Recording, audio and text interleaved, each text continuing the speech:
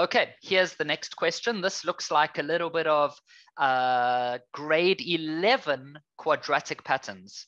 Guys, you know that there are 3 different types of patterns that you can get. There is arithmetic. This is the one that has a constant difference. Then you get geometric, which is a constant ratio. And then you get the one from grade 11, which is a quadratic. And that's when you have a constant second difference. Constant second difference. Okay, I see some of you are saying you never did that last year. Okay, so let's see if we can explain it for you guys. Okay, so this is the one that we are doing. Whoops, this is the one that we are doing now. All right, so let's see how it's going to work. Remember to log into the online course and you can watch all of the videos that are there already. So for example, if you need to know grade 11 quadratic patterns, you just log in, go to grade 11 maths, go to number patterns, and then you'll find all of it there. Remember guys, the online course has everything that you need. These lessons that we are doing right now, this is just to give you a little bit of extra help, but the online course already has so many videos that you can watch at home by yourself. Okay, please remember that. All right, so if we carry on here, we've got 5, 10, 17. Actually, let me write it a little bit bigger for you guys. So can you see what's happening here? What we have here is this one is going up by 5, this one is going up by 7, and this one is going up by 9. Can you see what happens now? If we go to the next level, then it goes up by 2. That is a quadratic number pattern. The second level becomes constant, +2, +2, +2, +2 the whole time. Okay, it's not the same as the grade 12 arithmetic. In the grade 12 arithmetic, it would be more like this: 8, 10, 12, 14, because then you're just +2, +2, +2. So this would be the first difference. But in grade 11, we looked at the second difference that becomes constant. That is called a quadratic number pattern. Now, you should know that for arithmetic, I'm just doing a bit of revision for you guys. This is an exam practice after all. So for arithmetic, we know that the formula goes like this. For geometric, the formula goes like this. And then for quadratic, it's almost like a parabola. So it goes like this. Goes like that. Okay, now, ladies and gentlemen, the way to solve A, B, and C is I want you to circle these 3 numbers.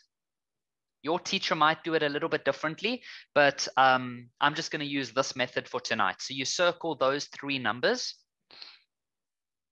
AN squared plus BN plus C. And then I want you to write the following formulas. 2A over here, 3A plus B over here, and then, sorry, I'm battling to squeeze this in, A plus B plus C.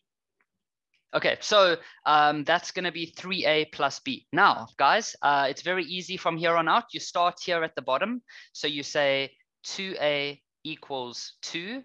So you can solve for A, therefore A will be equal to 1. Then you go up to the next level, 3A plus B equals 5. And so we already know what A is. So we can solve for B and we'd find that B is 2. And then we can go to the top level, A plus B plus C equals to 5.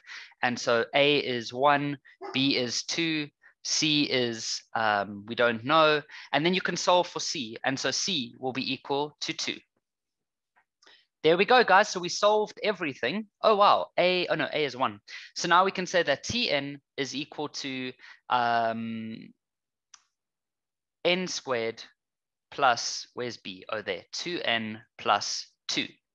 Oh, I didn't even answer 2.1.1. I do apologize for that. They wanted us to write down the next 2 terms. So I was already doing the next question. So that's plus 11. So that means this will be, so that means this will become 37. And then plus 13. So that will become 50. So there's the next two terms, guys, 37 and 50. Okay, let's quickly erase. All right, guys, so that is how you solve a quadratic number pattern. Now I'm quickly going to go through the next one. Which term will have a value of 1,765? So what you do is you put the 1,765 over here. And so that's going to give us 1765 equals to n squared plus 2n plus 2. Now I'm going to go very fast because I don't want to waste your guys' time. This is easy. You just bring the 1765 over. N squared plus 2n minus 1763. Let me just make sure about that. 2 minus 1765. Right, and then we use the quadratic formula. So you guys know how to do that by now. So I'm not going to waste any time. Okay, and we get two answers. N equals to 41 or n equals to negative 43. But remember, you cannot get a negative answer for n. So we'll say that, therefore, n is equal to 41. Okay, very easy question. For those of you that haven't done quadratic patterns before, go watch the online course. I've got a whole chapter just on that. Okay, so let's move on, guys.